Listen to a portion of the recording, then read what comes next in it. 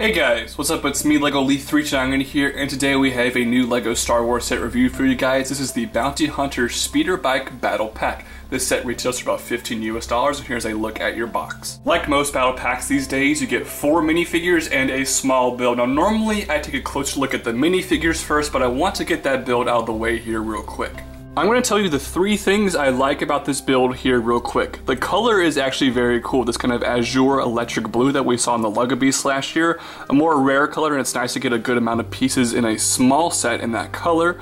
These engines actually look kind of cool, that's a pretty neat design. And I really like the guns back here attached on by the Friends handlebar piece. You can actually rotate these around to kind of shoot in different directions, so that's pretty neat.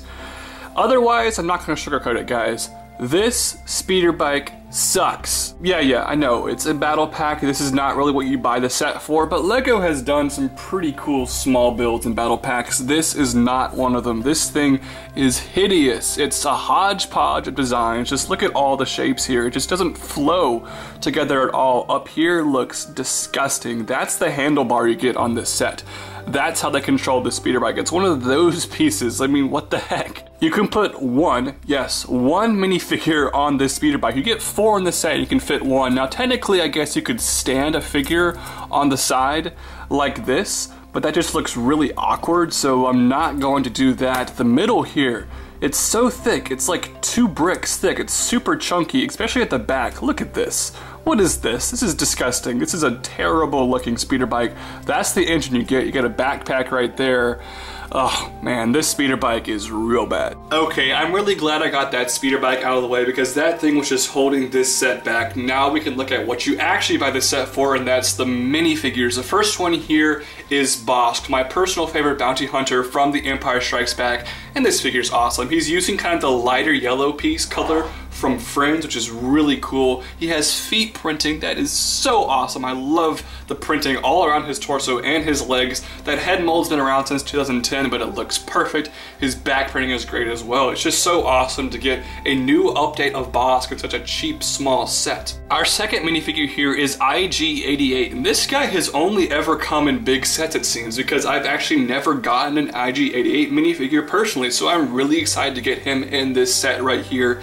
His head is kind of too huge, like it's awkwardly too large, but I'm not sure how they would make that without making a new piece, so I think it works out pretty well. Besides that, he's pretty much just battle droid pieces molded in dark gray, but that's fine. He has a cool blaster on his back, a really nice minifigure to get in such a small set. Okay, the next 2 minifigures in this set are going to incorporate a little rant here. This one here is Dengar. Now, this is not a bad figure. On the contrary, it's actually a fantastic looking minifigure. His back printing is great behind that cool backpack piece, and I love his face. So, awesome minifigure.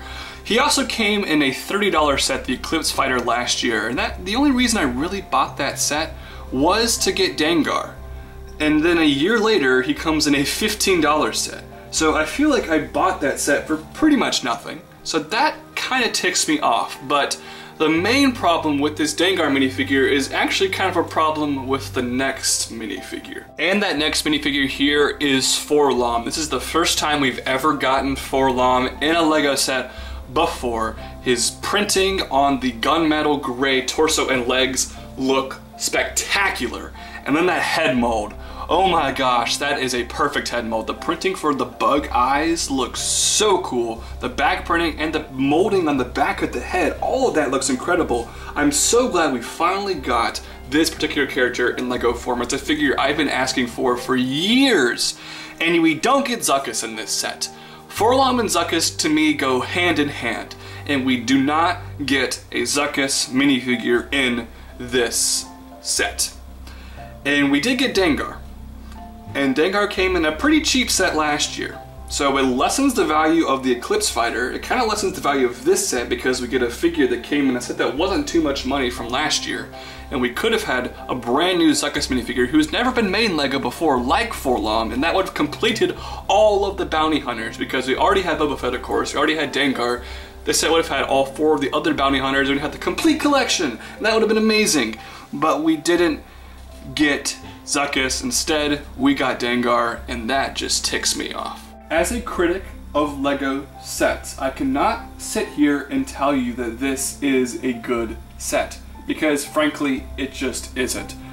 The build sucks, and you get Dengar in place of Zuckuss. So there are just some major issues with this set. However, I would still recommend you buy this set, because $15 is not a lot of money, and it's a great way to get Bossk and IG-88, and it's the only way to get 4-LOM, which to me is an absolute must-have LEGO figure. So this is a bad set that I'm recommending. Very strange, but obviously it's a battle pack and no one really cares much about the build, but it is going to reflect in my rating. This set's going to get a 5.7 out of 10. Those are just my thoughts, so I'd love to hear yours in the comment section down below. Also guys, don't forget to like this video, share the video, share it with all your friends. Also go like me on Facebook, follow me on Twitter, and follow me on Instagram.